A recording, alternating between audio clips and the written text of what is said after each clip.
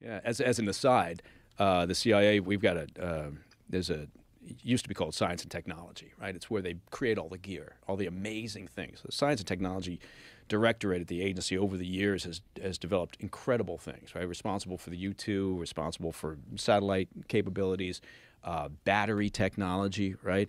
All the things that they've done over the years. And oftentimes they'd create just sort of gadgetry, right? And I don't want to simplify it and minimize it, but it's important stuff, but, you know, for lack of a better word.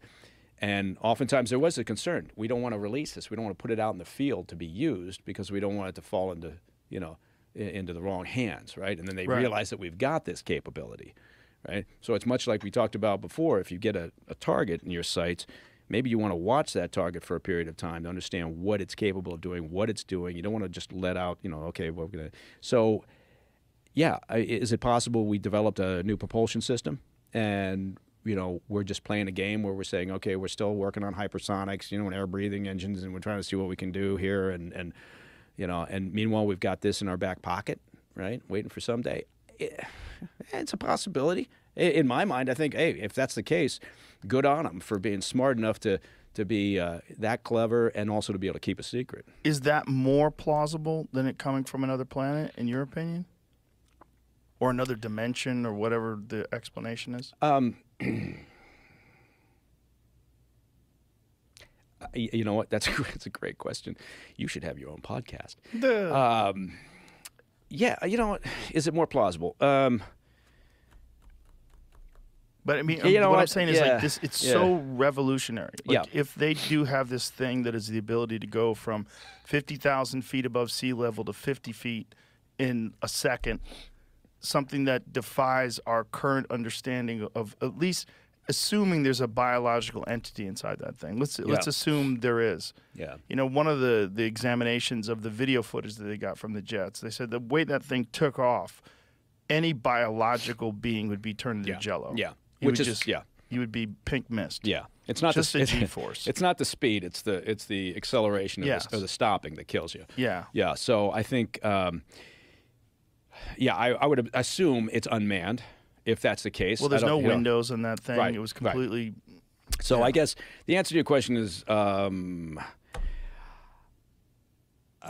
don't know. It seems a long time. Is it more plausible than being from outside this world? Yeah, it's a good question because I don't want to deny the fact that, I mean, I think it's incredible hubris to say that there's nothing else out there. Right? Of course. And so I don't want to lock myself into that corner of the room. But at the same time, that would represent a massive leap in material science, as at least we're aware of it. Right. And oh, look, I have a call. It's Paul Rubens calling me from beyond. Too soon. Yeah, it's a great question. I don't know. I mean, it speaks to, again, one of my points that because I'm so cynical, I just have a hard time believing that the U.S. government could keep secrets like that for that period of time, right? I have a really hard time believing that. Yeah. Right. So what would have to take place in order for the government to be developing something that's so superior to what we understand in terms of what's possible with propulsion systems? Like, how would they fund that? How would they hide that? How would they get the scientists involved and the engineers? What would they have to do in order to develop something like this? Well, it would be similar. I mean, there's nothing new under the sun when it comes to a program, right? So, inside the government and the military, you know, you develop a program, you come up with an idea. Okay, this is what we want to do. Right. We think this is possible, or we're going to work to make this happen. And there has been some discussion of magnetic propulsion systems. Yes. Yeah. And gravity propulsion systems. Something that defies what we understand is possible today. Way back in the 60s, they were talking about this. Yeah, and theoretically. And more recently, too. I mean, there's been some, you know, although theoretically they looked at it in the recent past and said it's just, you know, it's not worth pursuing. But to your question, the program concept would be the same. You have that, and then you say, okay, now we got we got to allocate a budget to it, right? We got to do that. Obviously, it's so It has sensitive. to be an enormous budget. It has to be an enormous budget. Look, I mean, but the known U.S. defense budget now roughly is $800 billion a year or so, a little over probably, give or take. So you could siphon some of that off. You would to move some yeah. program. You would move it to a program. Put it as a line item in some other innocuous program, and then that again that has happened when we're talking about developing something as you know, sort of not say pedestrian, but as straightforward as like surveillance aircraft, right? Then we would you put that money somewhere else. You develop the program. You get the team that's going to be working on it, whether it's at Skunk Works or somewhere, right?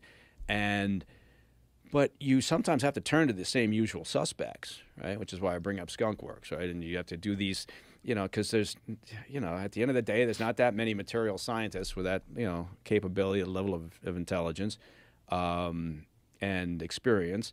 And so then you go from there, and you know, you work like hell to keep it secret. Which again, that if they've done that, you know, I consider that that'd be a great win, because right now we're still trying to play a little bit of catch up on hypersonics, and that's the next theater, right? I mean, aside from you know, cyber warfare and warfare in space, you know, and space has already been weaponized. Hypersonics is it, right? And so, you know, we're already seeing deployment of hypersonic. And look, to be fair, okay, you know, ballistic missiles, you know, that it's all, you know, the difference between a hypersonic and a ballistic missile is a maneuverability, right? Which creates at the speed. It creates this you keep shortening the gap for response time, right? So if you fire an ICBM, you know what the trajectory is. You know, a hypersonic, you know, glide vehicle, you don't know, right? It comes at you so fast, and it comes from different directions, and you can't predict. So it defeats air defense systems, which is why it's so important. But we're still playing catch up there. So, is this what we're saying publicly, that we're playing catch up? And is it possible that we aren't playing catch up? It's possible, sure. And again, I would hope so. That'd be great if that's the case. But would it be possible that they would keep that a secret? Sure. Yeah. I mean, if I was in charge of that program, yeah, I would say, why would we give up our capabilities? Right. So yes, to go back to the original, if they develop this alternative propulsion system and again, part of this is the material science, right? Because you're punching through the air, you know, at such a speed that it's changing everything, right? It's changing the dynamics of flight. It is a massive hurdle to overcome, but that's what everybody's working on. So